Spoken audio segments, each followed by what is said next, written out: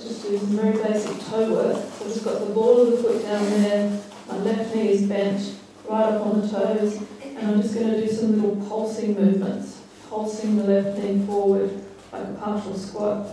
See how the toes feel about that. I've got the weight pretty even, big toe through the toes to the little toe. It's very forward, backwards, I'll put it that way.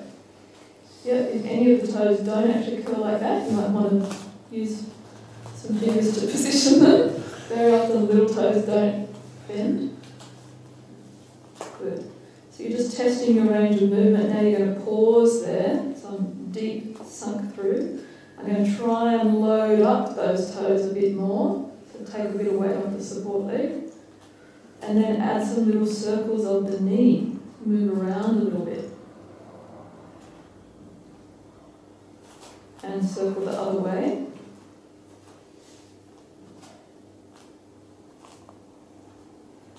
Good. Okay, then pause. And then do some pulling the knee in, pulling the knee out. So you're rolling, weighting up the big toe, weighting the little toe.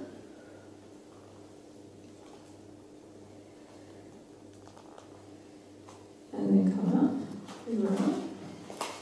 So this is just testing the toe movement. We're going to do a much more intense version in a minute. So other side. Even weight across the toes and the ball of the foot. Use the other leg for stabilisation. And we're just doing some pulsing. Little squatting movements. Keeping the ball of the foot on the floor. Ball of the foot meaning right to the base of the big toe joint. And your focus here is on bending the toes, so driving the knee forward and load it up as much as you can. Does anyone notice the left-right difference in this toe movement in their feet? Yeah. Okay, so you did a bit of a test of your range. Pause there. And do some little circles with the knee. These are micro ones. Just exploring any movement to that toe bend. And then go the other way. Getting a free little leg workout here because you're holding a partial squat.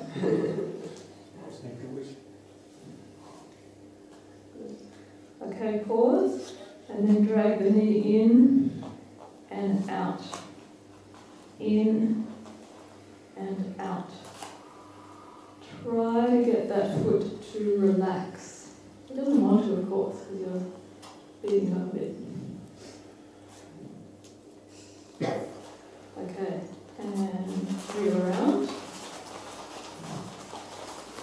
Okay, again, just testing the range of movement in the other direction. Curl the toes under like this. Really simple. Again, weight even, big toe through the toes to the little toe. And try the same little squatting movement.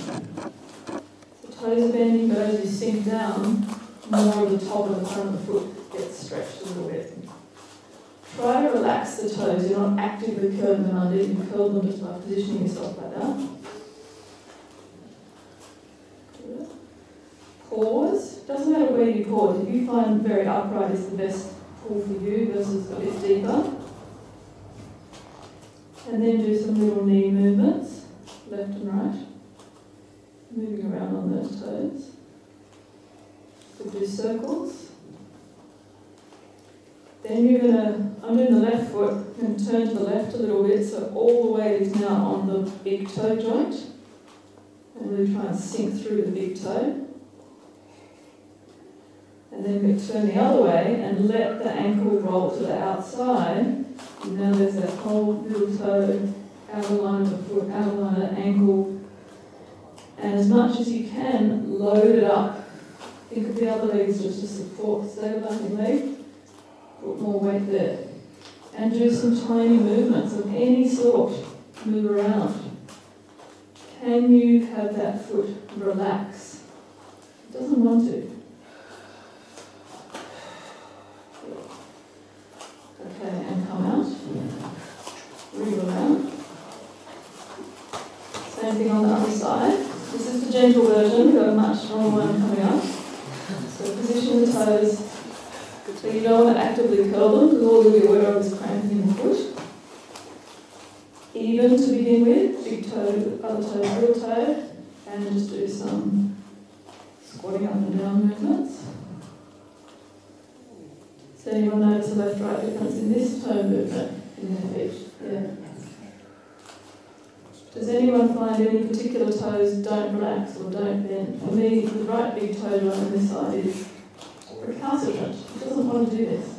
It's a good word, one.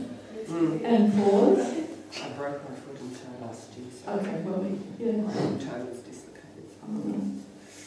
Yeah, I think I dislocated my little toes many times doing gymnastics. Now I'm just doing little left-right movements with that knee.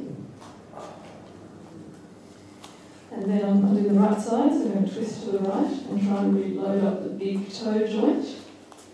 A bit of contractions here, of course. You can try and drag the toes through at any point. And then twist the other way and let the ankle collapse to the outside. And as much as you can, load up there. Of course, it's completely controllable, you don't want to pull anything. And then add some tiny movements. Any movement that you can produce, add it to the basic position. You can think about moving the ankle, you can move the knees, you can move the hips. All produces different sensations.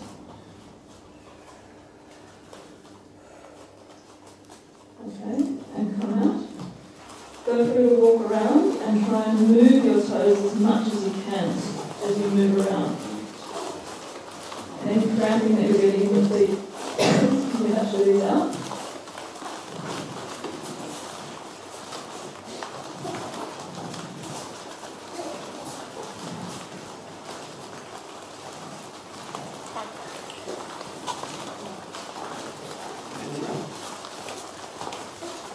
Okay. Bit more toes up.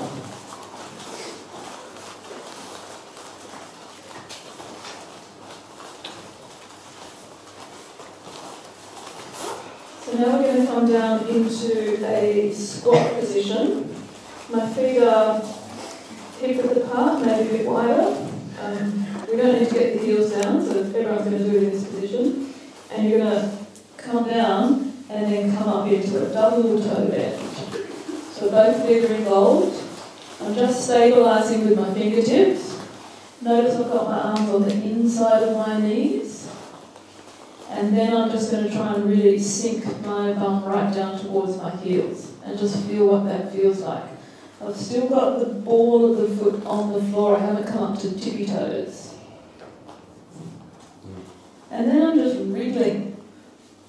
Just little wriggles of the feet. Try and get the movement in the toes a little bit. So you want maximum bend at the toes. Some of you are all the way back here. That's not what we're doing. So bringing the heels up. Awesome. That's assuming you can actually bend your toes in that way, of course. Alright, now I'm stabilising with my fingertips in front of me because now I'm going to do some little going forwards and backwards. Load up the toes even more. Almost like you're about to go into a crow pose.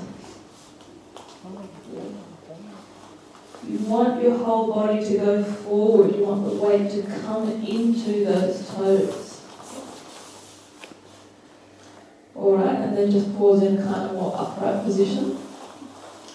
Again, stabilising on your fingertips, because now you're going to try pulling the knees wide, load up the little toes, and relax. Pulling the knees wide, load up the little toes, and relax. Do that 3 or 4 times. You can make this as strong as you want. You can pull the knees wide and then lean forward a little bit, really load up those toes.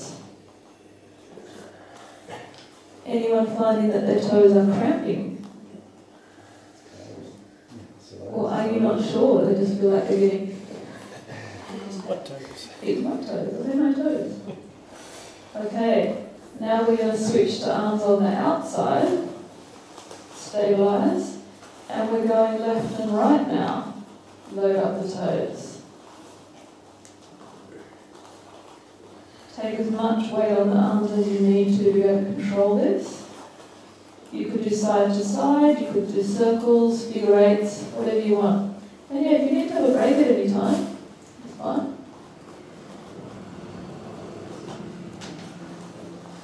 Okay, that'll probably do for that one. So now let's just try and go into a full squat.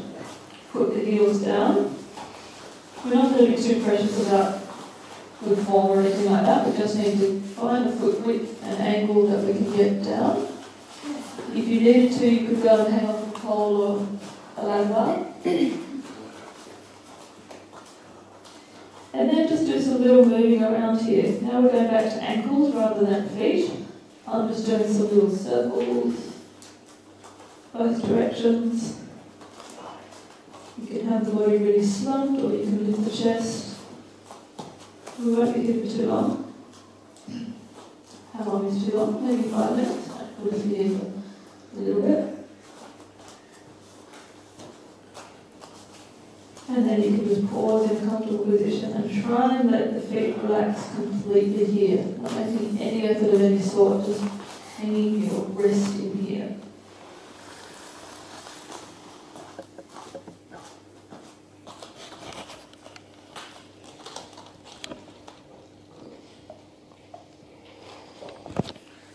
Alright, arms out to the front with the chest. Take a deep breath in and drive yourself up out of that position.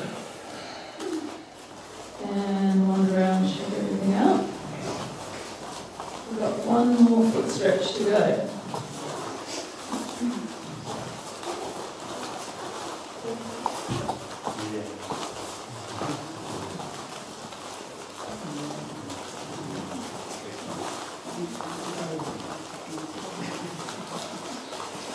Okay, so head back to your spot. We'll all do the same side together so I can use some of those right cues. So we'll start with the left side. You're going to set up your foot in this same position we just tested before. And then watch, I'm going to come down into a full kind of hurdler start position. And I'm going to hold this left knee with my left arm. This is the start position, so off you go. Full squat. You might need to adjust the right heel, bring it forward or backwards so that you can comfortably come all the way down. I'm holding the left front of the knee here, and then I'm going to practice pulling the knee in and letting it going away. So this is the pulsing that I was talking about. Pulling up, relaxing. Pulling deeper into the stretch, relaxing. If you can, in the squat, if you can come a bit more upright, then you'll have more load going through that foot. So again, it's scalable. Pull the knee all the way in, so maximum stretch position. Do a contraction where you try and drag the toes out from underneath you. And take a deep breath in and try and let the weight sink into that foot. Okay, right hand, put it out to the right here, because now you're going to cheek the weight over to the right a little bit, so it's the big toe on that left foot that's getting all of the stretch. Again, can you pull the knee in a little bit further? Can you sink more weight into that foot? Okay, shift back to the middle. Change your arms over, so it's right hand, left knee now. Left hand out to stabilise you. Let that left ankle roll, collapse in other words, and then pull the knee in. Can you feel that outer ankle line, top of the foot? Do a little contraction there if you can. Try and drag the toes out from underneath you. It's not pleasant. No one said it would be pleasant. And relax. Good. Okay, and then shift back to the middle. And a bit of a break before we do the other side. Go for the walk around. Try and move again. Move the ankle.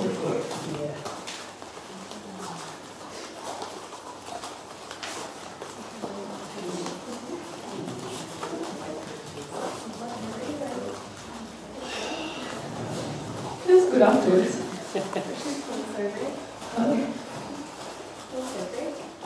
Yeah. Got some nice little cross-hatch marks on there.